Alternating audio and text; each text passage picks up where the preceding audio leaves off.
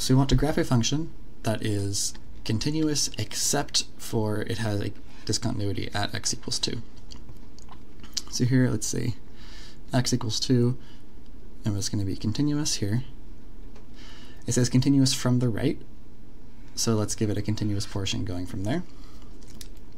You see the value of the function at 2 is equal to its limit from the right. And from the left, it is also continuous, but it has this hole here. The left limit is not the value at 2. It is the right limit that is the value of 2. So it's discontinuous at 2 because it has this jump,